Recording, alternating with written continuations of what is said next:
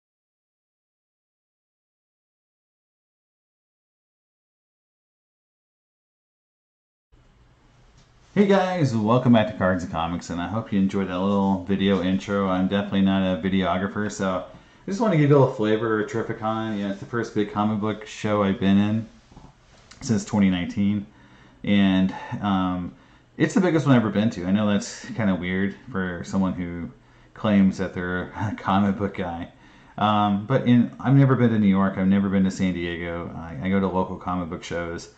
40 to 50 tables are normally where I go to and where I set up at. So this was big for me. It was really cool. A lot of great books, a lot of good dealers, and before I get into the books, I want to give you a little update on kind of the state of the hobby and what was going on in the room. One is dealers weren't buying. I went there specifically to sell. I had about 12 to 15 books.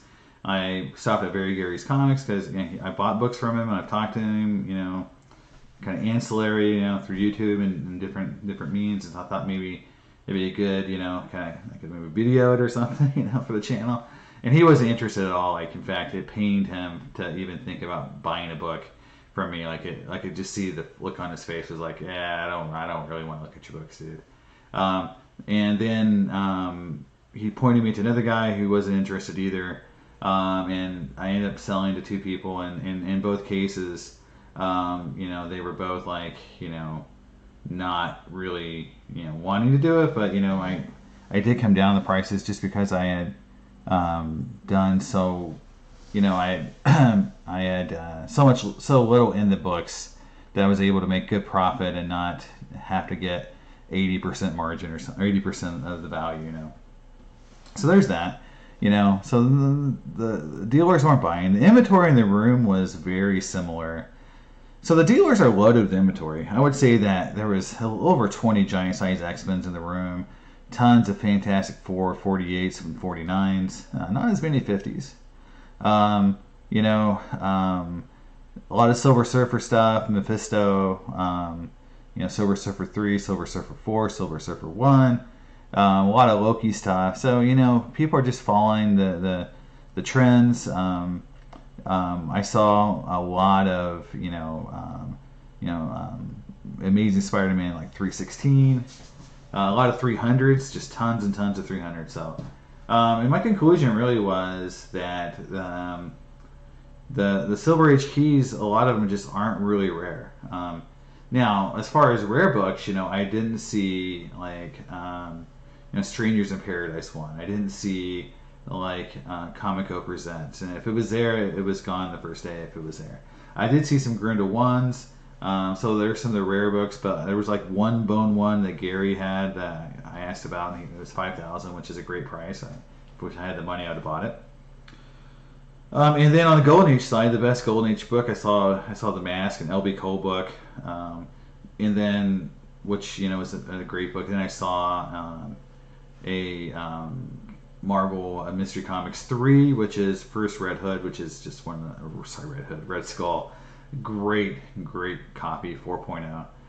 The guy had a reasonable price on it, and like that book was amazing. So that was probably my favorite comic book I saw in the whole show.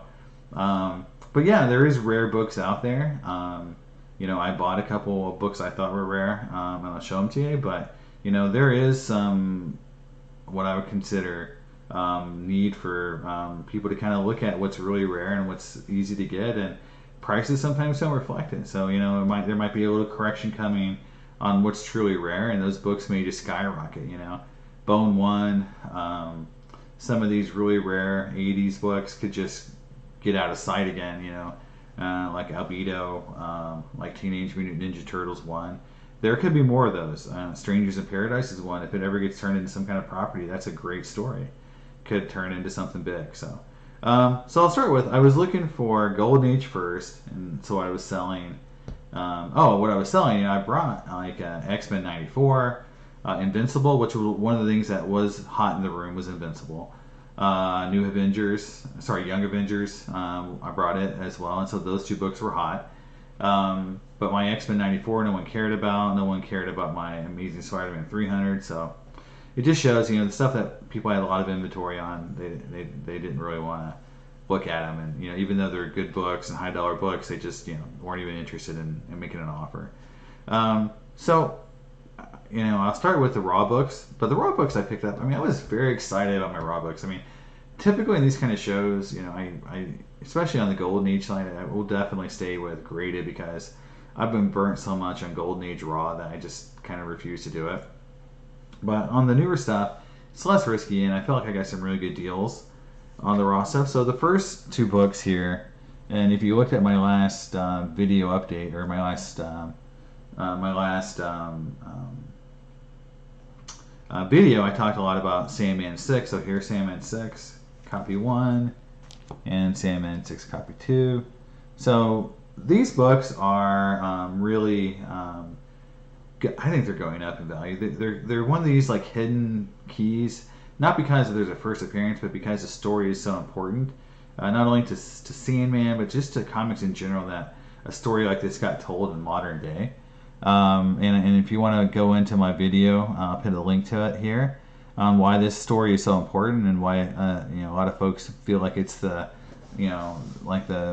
most horrific or most horror content related comic book ever made, at least in the modern era. That story is very, very horrific, and if you read it, it's very tough. And I listened to the Audible version of it, and it's just hard to even listen to. It's so bad, and I can't imagine when they turn it into a Netflix show how that's going to look. And I think that's why it's kind of gained some value, and some horror fans I think are picking up on it. And you can see the graded version of this book sells pretty well compared to other non-keys around the first 10 books. The other non-keys don't sell as high as this one, so folks are picking up that it's a little special. Next up is Sandman number 10, and this book is important because it is the first Corinthian, and the Corinthian is kind of the first villain you meet. You know, I guess second or third. I mean, there's other characters that are kind of bad, like, you know, but the Corinthian isn't really, you know, like evil or a villain. He just is a failed creation, and so, like, you know, he kind of has that, you know, a very, you know, unmistakable presence in the series, and he definitely is some character that people really want to see on TV. So I think this book will always have legs. Now the next two are obviously, you know, what I came for to find. First up is, you know, Sandman number 8, first copy, and then Sandman number 8, second copy. So I got 2 copies of Sandman 8, and you know, I'm going to get them graded. No, I'm just going to tell you because I've got multiple copies of one graded, and I actually just picked up. I just found a collection of comic books I bought a year ago during lockdown from a friend who had a bunch of Vertigo books from the 90s, 80s and 90s that he or she collected. And there's a lot of Sandman in there, and so I'm going to go through that collection pretty soon on live, because I don't know what's in there. I just saw what was in there. I saw there were Sandman books, and you know, I'm going to end up just buying it, and you know, let me go through and see if there's any keys in there. I remember going through there. I don't think there's an 8, but there was a 1. I remember there was a 1.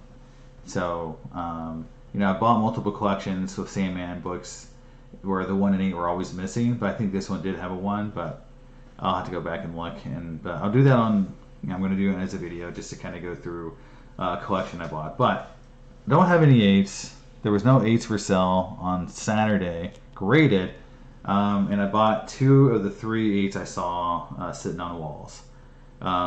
So I'm excited. I think they're really going to be undervalued, but who knows? I mean, but it's a great character, so no matter what, the character is awesome. Now, next up is the first appearance of Death outside of Sandman universe. So this is kind of in the modern DC universe. So this is Captain Atom 42. Came out in 1990, and so she's in a bunch of panels, and she's guiding someone through, you know, like the river of death, you know, and it's a good story, and it's just awesome to see her in a different light. Next up is a book that I actually went looking for specifically that I didn't think I was going to find, because it's in a series that no one really collects over the years. So this is Action 894. It's got probably one of the most iconic so far Death covers. You know, and I am going to do a video on speculating on the character Death. And there are other books out there that have some good Death content, especially covers.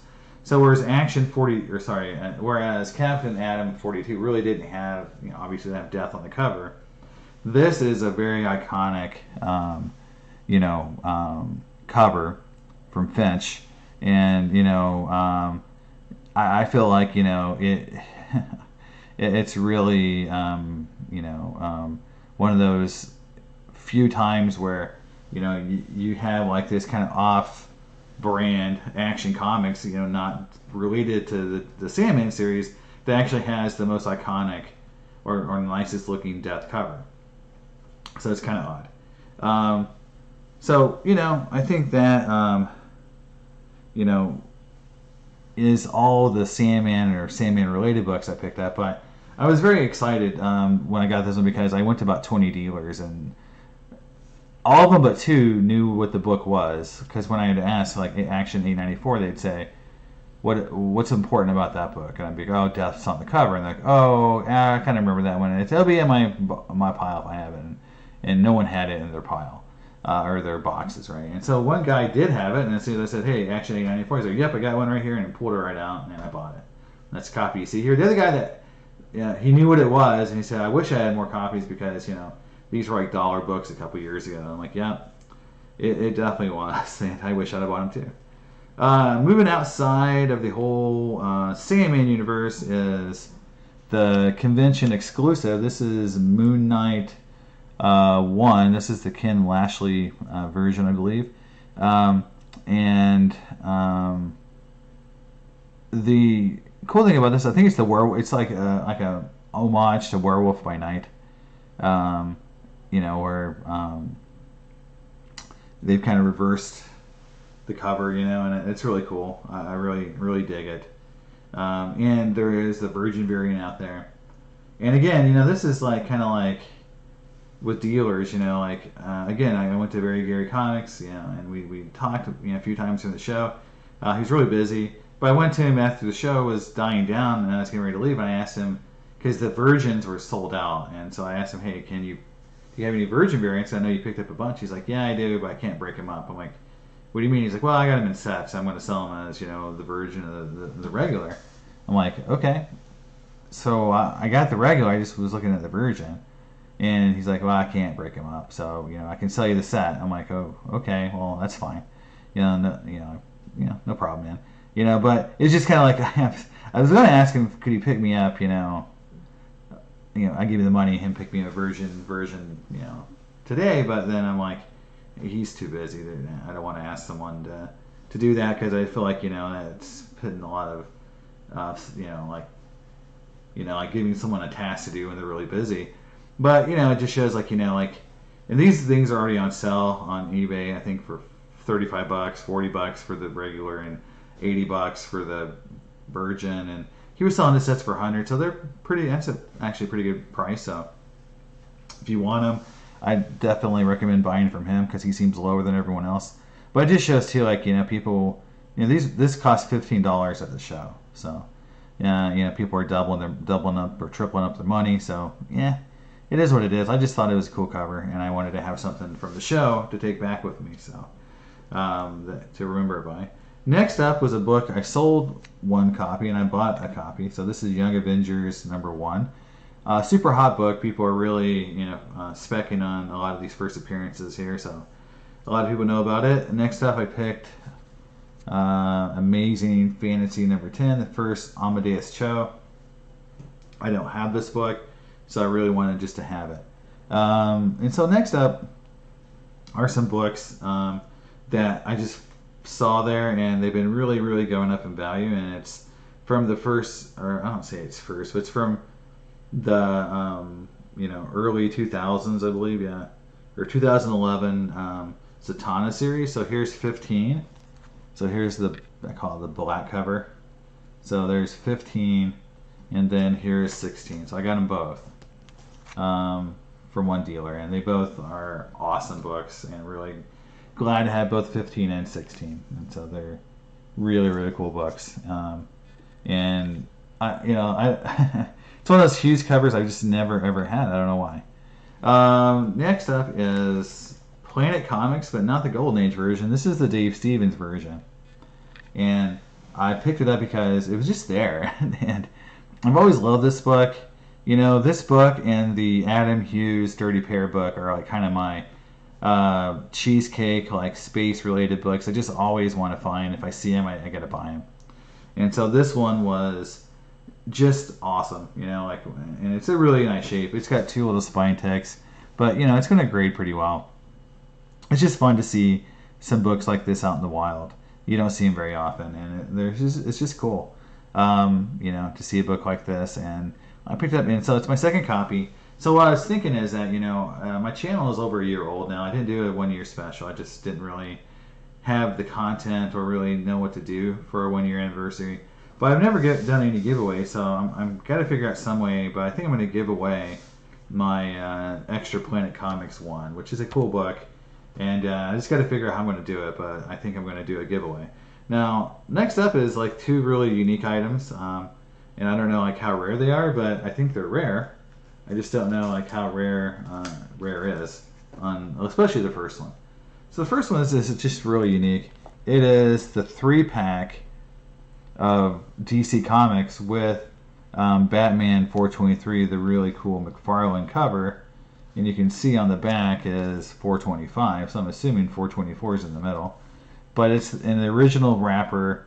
You can see, you know, obviously when you put the cellophane, it kind of pulls up a little bit on the corner, so it won't be a 9/8. But I thought it was just cool to find this at a show, still in the wrapper, still in, you know, like good shape, no yellowing. It's just, I think it's cool. Like, you know, it's not going to be high grade, but it's a really cool version of this book to have, and I already have this in some other versions, so I have some other copies of it. So I just thought it was cool, and it's rare. You don't see it very often, and I just think it's kind of fun, and that's what comics are about, having some fun. And last up is a book that I've been looking for. Now I have the Caliber Presents version of this, which is at, you know, the first appearance, but this is the cover that everyone wants. This is the book I think people think of when they think of The Crow. So I got it. I paid okay for it. It's not a high grade, meaning that it's not, you know, it's got spine breaks here and here, so it's not going to be, you know, a 9/8. You know, I think it's going to be 8+ when it gets pressed, and that's fine. That's good enough for me. I don't need a 9/8 this book. It's so expensive. I just want to have a copy. I do think that they're going to do something with this character in the future at some point, and the design of the character is so awesome that it'll, again, capture some imagination. And they're rare. They're not very easy to find. So to me, it's a little risk, and I'd rather buy this book than pay the same price for something like, you know, like what was going on in the show, Blue Adam 1 or something like that. You know, I know a lot of people are specking on it, but you know, The Crow versus The Adventures of Blue Adam, or what, I don't know what that book is. You know, Blue Marble, right? Or Adam the Blue Marble.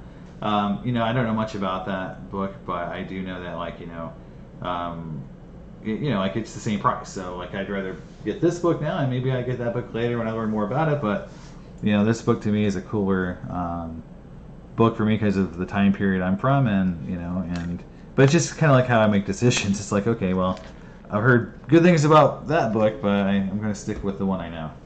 All right, so next up is the last part of it is the graded books I picked up.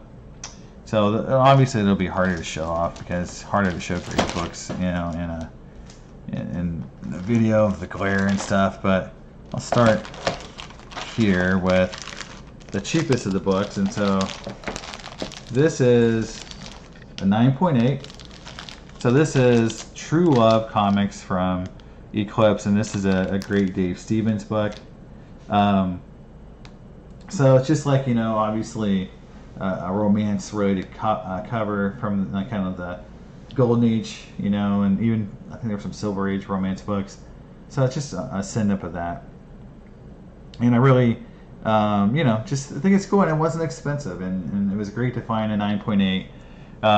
You know, 80s Dave Stevens book that didn't break the bank. So that's first one. Next up is, you know, my first Schomburg I picked up at the show. So this is a 6.0. This is Black Terror number 18. And I like it just because, you know, it's kind of got some fun stuff here with him flying. And it's not a break the bank book. So it's just fun to find, you know, a Schomburg book I don't have, and I always enjoy the character design of Black Terror. And next is an L.B. Cole book, kind of, you know, and this is obviously a little bit more of a romance book. Very interesting cover because, I mean, L.B. Cole is known for more of his horror and, you know, those kind of books, and this is it's like a romance book. But you know, it's got some fun, you know, some very nice art, and shows that he's just not a weird, you know, like monsters and like oranges and red and green colors and stuff like that. He was a great artist who could do multiple styles, and I like his little stylized L.B. Cole right here on the band box there. And this is a cover that has a lot of people who love it because this is a great artist doing a romance cover with a, like a kind of some cheesecake on the front. Always, worth a little bit more when you got all that going for you, and that's a cool book. Not a big bank breaker, but a fun book. And then, last but not least, this is the big book of the show, Marvel Comics number 35. And so, I sold a big book to get this book. You can't, get books like this unless you, pay for them. So it took, selling a few pretty nice books in my collection to afford it. But, this is, and I haven't had a War Schomburg Marvel Comics book in a while, for over 2 years. They're so hard to get and they're so expensive. And, I just don't want 0.5s and 1s in my collection. And I have actually gotten a few of those lately, not on war books, but on some other books.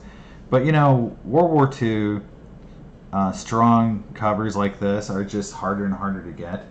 And this one is a nice copy. You've got just tons of stuff going on. So it's like classic Schomburg style, this time period, classic war with just tons of stuff going on. And it's a good grade, 6.0. So Marvel Comics number 35. And that was the big book. That was really, after I got this book, I was like, man, I've had a great show. Whatever I do now. And so, how it rolled was, I got this book, the Black Terror book, the L.B. Cole book, and the Dave Stevens book, first. Those were the first things I picked up. I sold comics, picked up those books. And I spent the rest of the show walking around looking for Sandman books and just kind of very low, I wasn't stressing more because I found the book I wanted. And then it was just fun, in fact, because I was just searching for cool Sandman covers and cool Sandman keys, and if they were too priced high, I could walk away and not feel like I'm going to have a bad show. So it made the show a lot more fun. And then I found every Sandman book I was looking for, which is also amazing. So again, that's why I love the show. The Tahitian Sun was a great place. I had sushi afterwards. You can't beat that. So, it was a great day. I was glad I went. I got home at around 11:30 at night. So, it was definitely a late night, but hey.